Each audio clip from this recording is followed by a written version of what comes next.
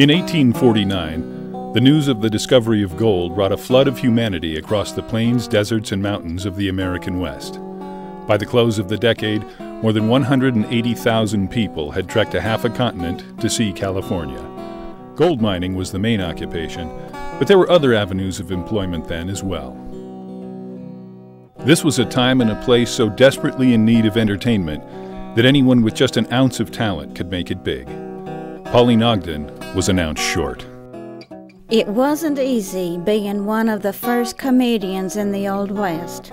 Miners wanted to see beautiful singers and long-legged dancers sashaying across the stage. Imagine their surprise when I would come out, fanning myself with bawdy old maid cards, juggling dried buffalo chips and telling jokes, and act like mine was some of the only entertainment those lonely 49ers had. And once they stopped throwing things at me, I think they really enjoyed it. Pauline Ogden, 1859. The great rush for gold that saturated California's foothills in 1849 began with a trickle in the springs around Sutter's Mill. News of the discovery swept through the country, and the madness for gold triggered a stampede west. The American West of the early 1800s was a land of rumor, known in its parts by a few trappers and explorers, known as a whole by no one. The first gold seekers in California were mostly men. The lack of affordable housing, the hostile environment, the high cost of travel, and the expense of living in a boom town prevented men from bringing their wives and families or sweethearts to join them. Most of the married men who did come planned to strike it rich and return home to enjoy a life of leisure. As such, they had little feeling of permanence or belonging to the community they helped create. It is a paradox that while most of these men wanted quick wealth with which to buy leisure time and to find pleasure, few acquired any. Seeking gold was hard work, but at dusk the miners would leave their picks where they had last dug and return to their camps with their pans. After a hard day's work panning for gold, most of these miners had one thing on their minds: entertainment. Miners often sought a variety of pleasures during their evening hours, but their options were limited. One miner wrote how little there was to do for fun in the mining camp. There's really nothing to do for fun in the mining camps. We sit around the campfire, laugh at our holy britches and talk. Maybe sing a song, play cards. It's so boring. Leonard Kipp, 1849. Fortunately for the miners, the entertainers arrived shortly after they moved in. And the miners with gold fever weren't the only ones who made their strike in the gold country. Stories of gold being tossed at the feet of performers led many singing and dancing acts west. By 1849, 20,000 gold hunters were working or prospecting along Bear River. Because of the miners' insatiable appetite for entertainment, they were willing to pay handsomely to see shows and variety acts. And there was never a shortage of actors. Many accounts and memoirs relate the hardships and privations that faced the entertainers in the 1850s in this rugged country. Besides the threat of poverty, they faced threats from the elements, road agents, Indians, and inhospitable communities. The entertainers came seeking their fortune with the underlying courage, dedication, and faith in their ability to bring pleasure to the pioneers. Most, however, ended their days in hapless surroundings. In spite of the dangers and no promise of fame, actors, singers, and dancers continued to come west. Even the most popular entertainers met with hardships from time to time. Lotta Crabtree, the famous star, and her troupe met with some difficulty from road agents. Jake Wallace, Crabtree's banjo player, wrote about an experience they had in his diary. We met that bandit Black Bart on the road today. When he found out we weren't the mail, he let us go. We parted as good friends. Jake Wallace, 1850. The first public amusements and early days of the theater have always fascinated the American populace. From its beginning, entertainment has represented a jumbled array of talented people who were scattered through time like priceless gems. As the need for entertainment grew in the frontier communities, Medicine shows took to the road with traveling minstrels. The performers traveled by riverboat, foot, and stagecoach. They had to be strong and dedicated because life was demanding, with makeshift lodgings and seldom a hearty meal. In the 1870s, the variety show appeared. They offered everything from cheap, bawdy fun to acrobats, singers, and comedians with slapstick. The floors of the temporary theaters were covered with sawdust, and the seats were hard. When the audience became excited, they would hiss the villain, applaud the heroine, and cry for the downtrodden. Before the entertainers filled the hills around the gold country, life in the mining camps was very dull. There was very little to do, you see. So miners kept themselves amused with spelling bees and Saturday night shoot-'em-ups and bear and thumb wrestling, hunting and fishing expeditions. They'd have dances, and where there wasn't a whole lot of women, miners might dance with each other. Miners playing the female roles would tie handkerchiefs around their arms. And sometimes to spice things up, some of them would even dress up in women's clothing and wear makeup. Now, some might ask where these rugged miners, what they were doing with women's clothing and makeup. No one really knows, and oddly enough, no one has ever really wanted to find out. Some gold seekers, such as Franklin Langworthy, a Universalist minister, were especially offended by how the miners spent their leisure time. Packs of cards are kept in nearly every house, tent and cabin, and are generally in use either for amusement or gambling. Checkers and chess are seldom played. These games require the player to exercise some thought and reflection. Mental labor of every kind is altogether avoided and looked upon with contempt by the great mass of California. Franklin Langworthy, 1850. I didn't mind playing cards or gambling as long as I got to dress like those perky saloon gals. Sometimes the miners would be so bored, they'd just make up games. For instance, they would just sit around and come up with words that rhymed with peas. Heats, rice, moss, ties, needs, leeks. These were some of the more popular answers, but also to kill the time, they just come up with soup recipes. Some of them included sideburns and barley soup, cream of gristle, old-fashioned grease and weasel, and a mink bisque. So with this kind of inane activity, you can see why the miners so desperately needed entertainers. It was at this time that a woman destined to make an impact on the entertainment scene was coming into her own. Her name was Pauline Ogden. Pauline was born in Independence, Missouri. Her parents, Frida and Roger, operated a general store. She was one of 9 children and at an early age showed a great talent for making people laugh. She would make the customers in her father's store laugh by shoving licorice strips up her nose and smearing honey all over her face. At first, her parents thought she had some mental disorder. They speculated on whether or not to send her to a hospital. Her outrageous antics brought more and more people into the store, and her parents decided they couldn't afford to part with their crazed little bundle of publicity. The Ogden Mercantile became a very popular place. Pioneers on their way west would load up on supplies there and catch a glimpse of one of the shows Pauline would put on. Some of her acts included balancing ears of corn on her nose, a remarkable impersonation of Bat Masterson, and a tribute to the country's independence featuring a patriotic march and humorous limerick readings. At some point, and no one is sure when, Pauline began adding jokes to her show. I guess she was one of the first female stand-up comics, even though most of her jokes were, in fact, delivered while she was sitting backwards on a mule. Well, she had quite a few memorable witticisms. One joke that she told in particular that was guaranteed to bring down the store was, "You can lead a horse to water, but before you push him in, just stop and think how a wet horse smells." Well, that joke left him rolling in the canned goods aisle. Like many promising entertainers, Pauline longed to appear on the New York stage. She had heard the wonderful stories about the shows that were being performed there, and she wanted to be a part of it. On her 17th birthday, she boarded a stage bound for New York. This would be the only stage east of the Mississippi that Pauline would ever be on. Theater owners didn't understand her humor, and they didn't find her attractive enough to agree to put her in the shows. Theater owners suggested Pauline get a whole new wardrobe, hair, a complete makeover. And she used this experience to her advantage and turned it into one of her early comedy routines, one that she would go on to do at Sid's Saloon in Utah.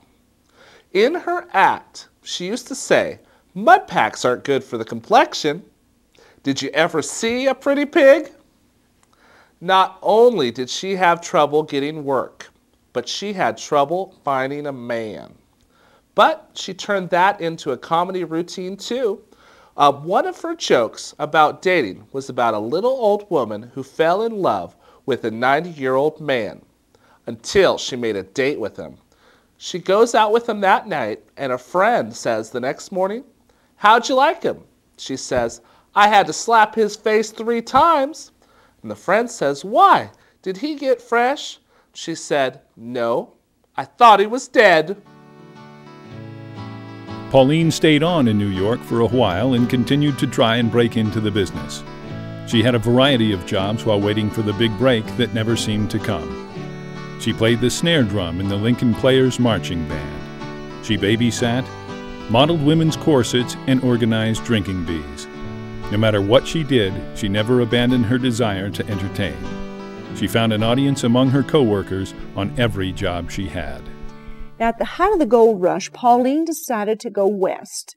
She felt that the miners would welcome her humorous acts, and there she could find the success that she always dreamt of.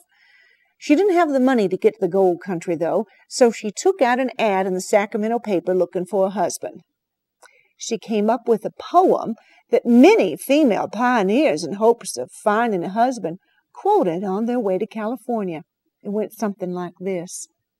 "If you're fond of hunting, there's no place that can compare. You may not bag a lion or a tiger or a bear, but if you want a jackass, there are plenty of them out there. Go west, young woman."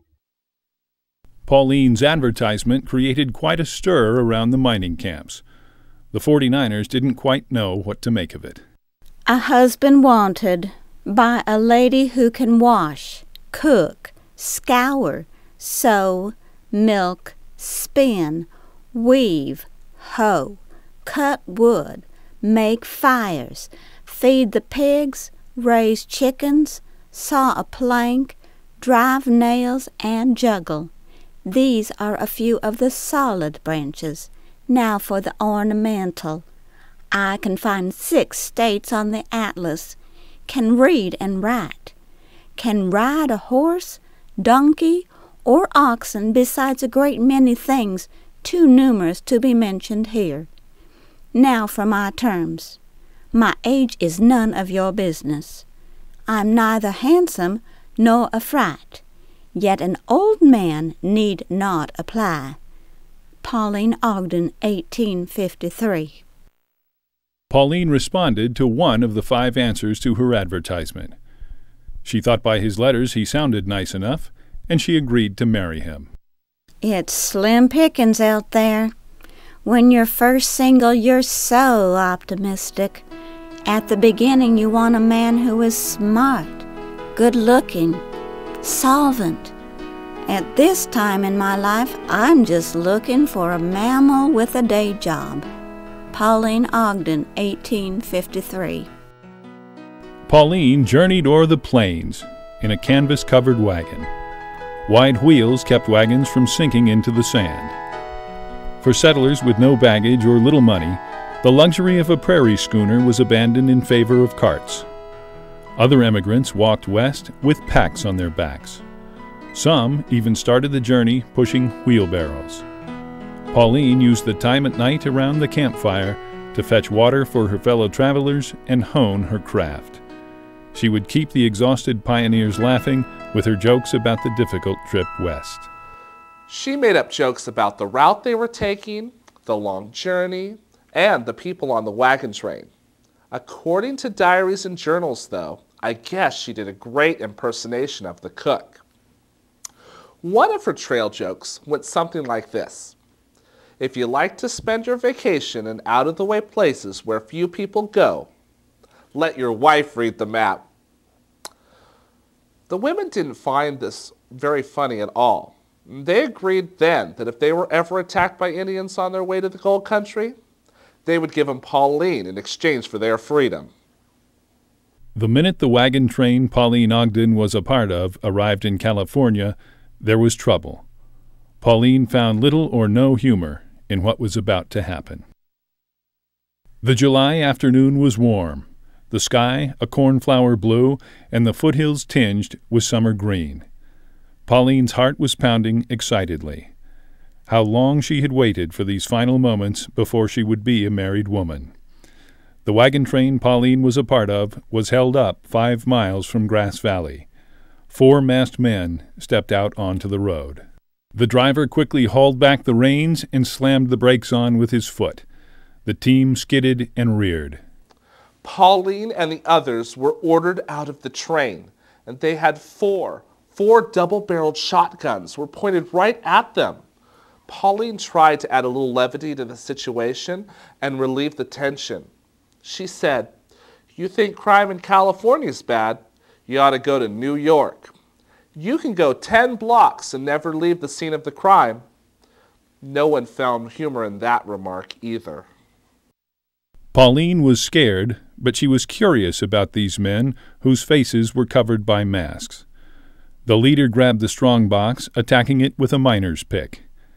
They broke the outer lock, but were stopped from stripping it of its contents by a second padlock. The men blasted that lock open with blasting powder.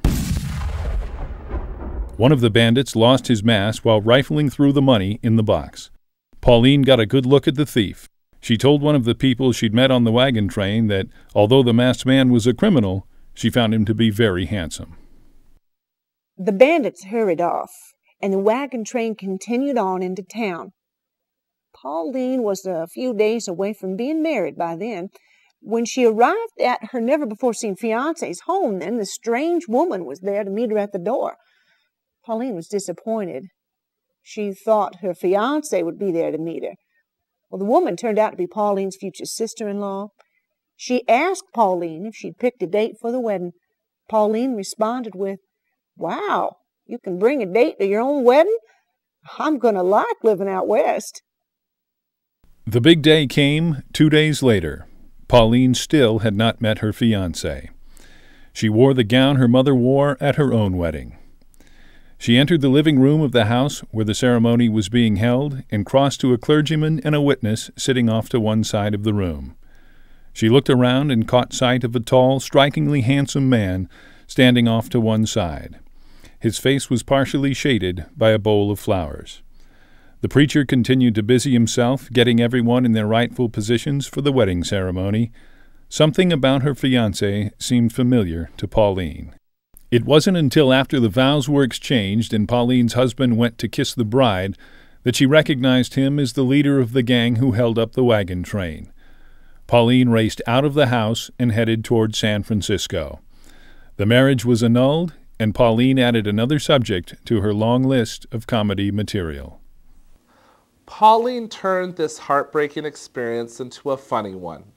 And riding on the stage to San Francisco, she found she had a captive audience in the other passengers. Her new material was on marriage. Her best joke on the subject was, "Marrying a man is like buying something you've been admiring for a long time in a shop window. You may love it when you get it home, but it doesn't always go with everything else in the house." She took a big bow as the audience laughed. I doubt they would have thought she was so amusing if they found out she had only been married for 3.5 minutes. On May 22, 1853, a San Francisco newspaper advised its readers that the world-renowned Lola Montez, the Countess of Lansfeld, arrived in the city on the Northerner. Miss Montez was going to be performing at the American Theater. By now, Pauline had been in San Francisco for 6 months. The only work she could find entertaining was guessing people's weight in a parlor show in a saloon off the main street of the city. Pauline had heard that Lola Montez was very talented and was the first in line to see her performance. I was hoping to go backstage and meet up with Montez after the show. I think if she hears a few of my jokes, she'll give me a chance. I thought I'd start out with one of my favorites. I went to the doctor. I said, "Doc, my foot. I can't walk." He said, "You'll be walking before the day is over." He took my horse. Pauline Ogden, 1853. Lola Montez had become famous for her titillating spider dance. Men were fascinated by her moves. The dance was a serious look at what would happen if a woman got trapped in a huge nest of spiders and had cobwebs entangling her ankles. The audience was speechless. The only sound that could be heard was the laughter coming from Pauline. She thought it was the most hilarious act she had ever seen. She was promptly removed from the theater and tossed out into the street. She could never get back in to meet with Montez after that. She realized then that she had destroyed any chance at being an opening act for Lola. Pauline sunk into a Great Depression and took up drinking, which oddly enough helped her make it to the next stage in her career. She often came to work drunk, and patrons who wanted their wait guests found her to be absolutely hilarious. On several occasions, her boss would chastise her for being drunk on the job.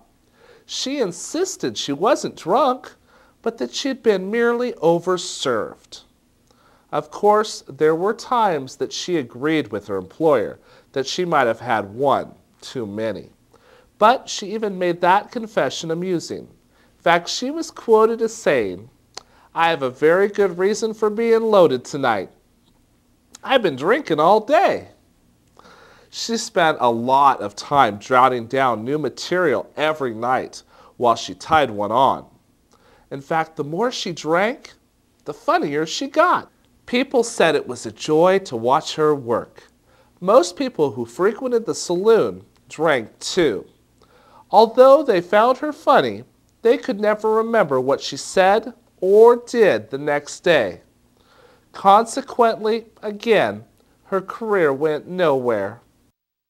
My uncle staggered in the other night loaded. His wife said, "Where have you been?" He said, "I bought something for the house."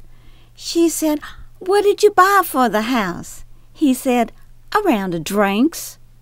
Pauline Ogden, 1853. Pauline was hearing rumors about a little girl named Lotta Crabtree who was traveling from mining camp to mining camp entertaining 49ers. The friendly miners who gathered to watch the child star tossed bags of gold at her feet. Pauline decided to take her act on the road in much the same way Lotta Crabtree was doing. She began her tour right where the gold rush started, Sutter's Mill.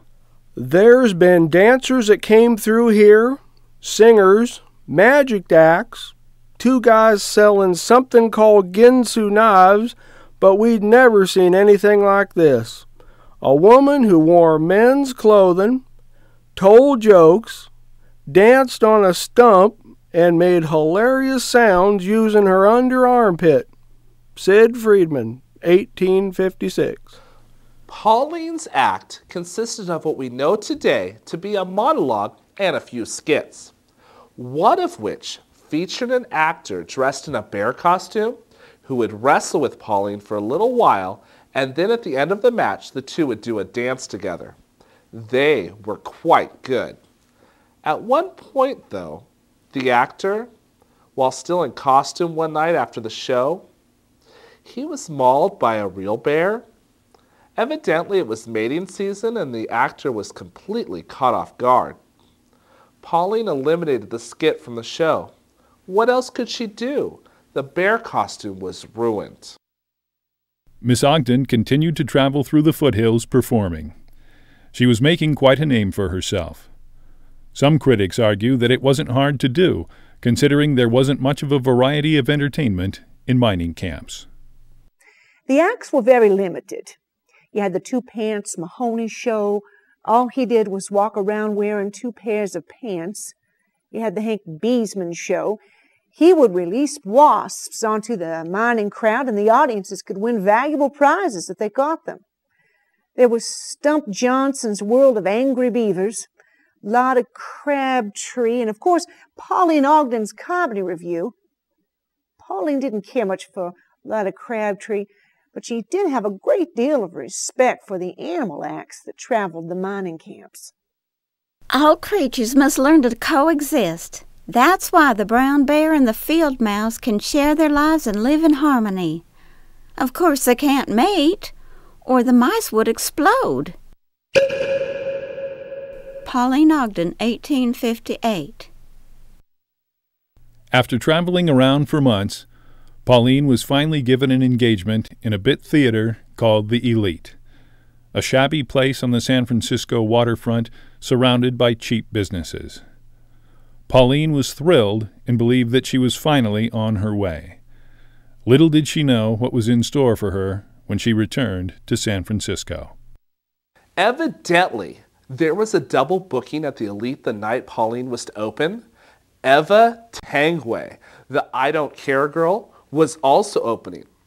Now, Eva had virtually no talent, but she did have large breasts and wore scanty outfits created from dollar bills, with Lincoln pennies for spangles.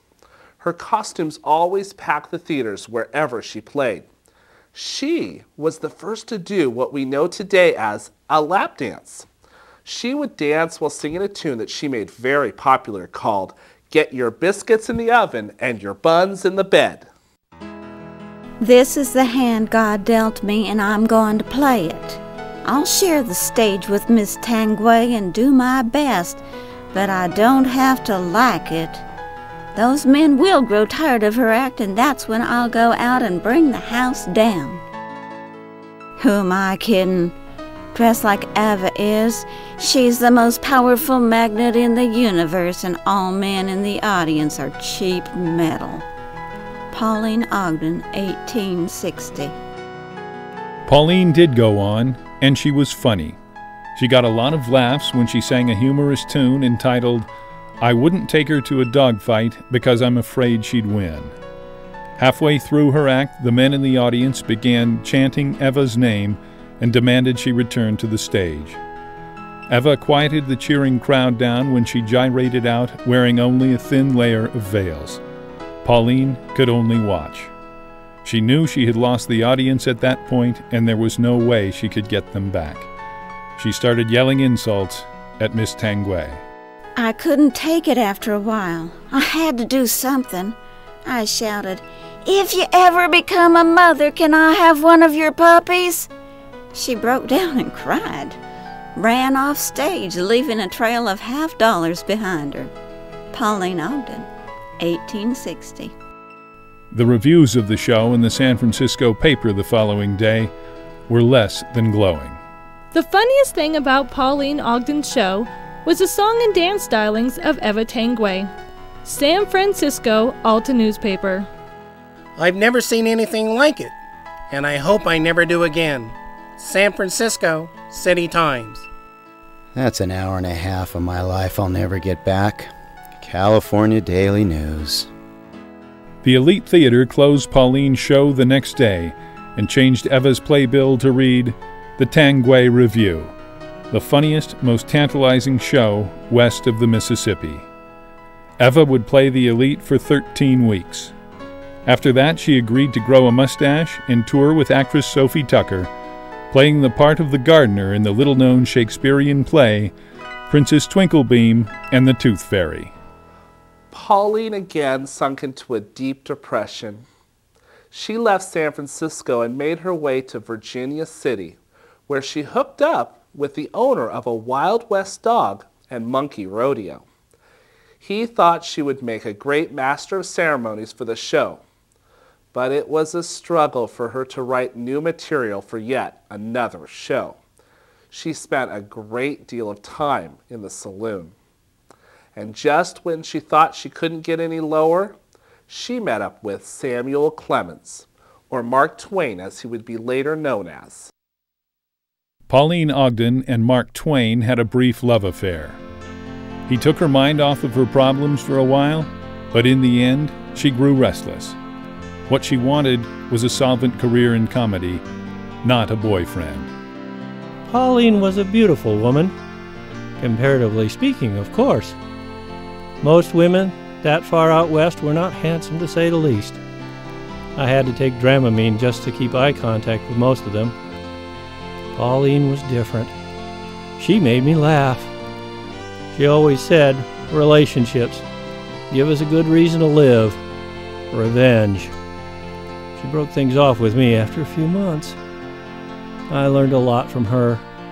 I learned that women aren't really turned on by animal noises and seductive tongue gestures. That information came in handy later on in my life. Pauline stayed with the Wild West Dog and Monkey Rodeo for 6 months. They toured some of the toughest towns around. While in Bodie performing, one of the monkeys accidentally shot her. It was then that she toyed with the idea of going back to Missouri. That stupid monkey. My leg is killing me. Why didn't he stick to riding that little unicycle and leave the gunplay for the dogs? Maybe it's time I pack it in and head back the way I came. I've got to do something. I'm out of work again.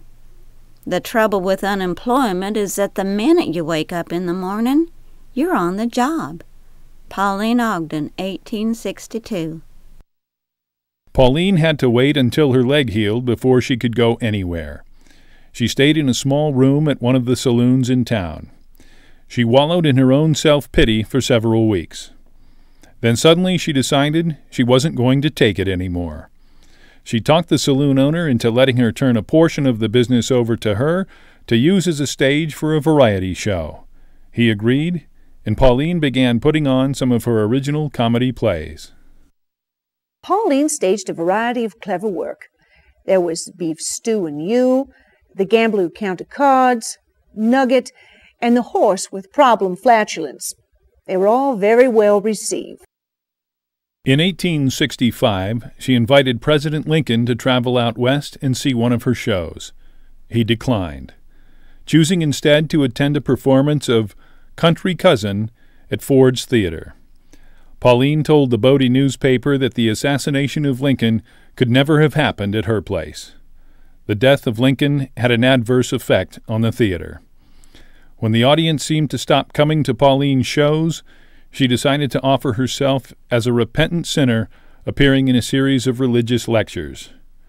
One night after she had finished speaking at a rally at the Bodie Church and Shooting Gallery, she was shot in the chest as she was leaving the building. Oddly enough, it was a monkey that killed her. That same monkey that she used to work for. Somehow he got hold of another weapon and he shot her. I don't think, though, he meant to do it. His owner said that he was only cleaning the gun. But that was the end of Pauline Ogden.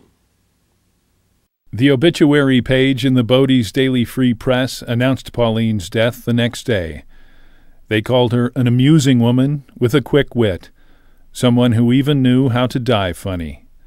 News of her unusual and comical demise spread throughout the country. At least she'd achieved the big laugh she had always hoped for. I never want to die. But if I do, I hope it turns out to be a great career move. Pauline Ogden, 1853.